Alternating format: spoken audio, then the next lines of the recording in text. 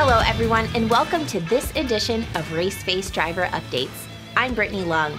There was plenty of action last week for Team Race Face, competing in both open wheel and stock cars from the East Coast to the West Coast. So let's start by checking in first on our Race Face drivers. Sam Mayer qualified second and finished fifth on Saturday in the NASCAR K&N Pro Series East Apple Barrel 125 at New Hampshire Motor Speedway. Sam continues to lead the points championship with only one race left at Dover International Speedway on October 4th. Sam will also compete in the ARCA Racing Series on October 5th at Lucas Oil Raceway in Indianapolis. Jesse Love was back at Jacksonville Speedway for the POWRi National Midget League, where he brought home a fifth place finish in his 97K KKM Toyota. Up next for Jesse, SRL Southwest Late Model Tour at Madeira Speedway on September 28th. Joey E set a new track record in qualifying at Madeira Speedway in the 5150 Junior Late Model Series, and then backed it up by parking his number 88 Nate Clower Chevrolet in Victory Lane. That's 4 wins in a row in the 5th of the season in 8 starts. Joey has not finished outside the top 3 all year. Joey extended his point lead with only one race remaining, and that's championship weekend at Madeira Speedway on October 5th.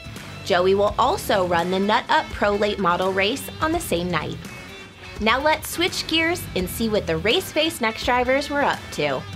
William Cox was at Carteret County Speedway in his number 29 Farbo Motorsports NX Legend car, where he qualified second in a combined field that included Young Lions and Semi-Pro, and raced his way to a third place finish overall and second in the Young Lions division.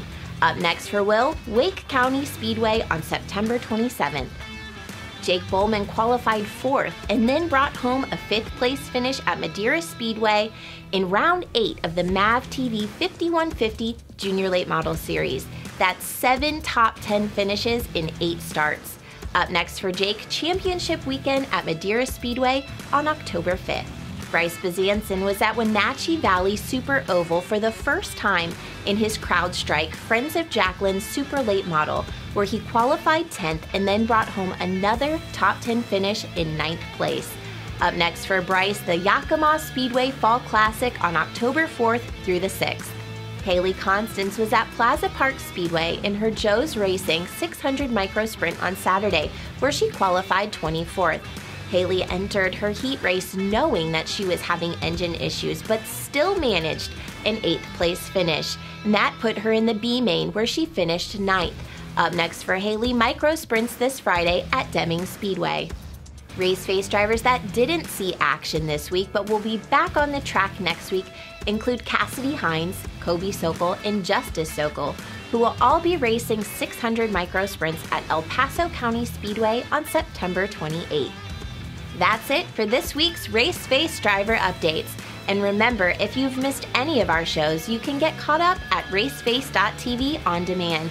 Don't miss Race Face Spotlight on Thursdays at 10 o'clock Eastern Standard Time, this week featuring NASCAR Wheelin' All-American Series driver Bryce Bezanson.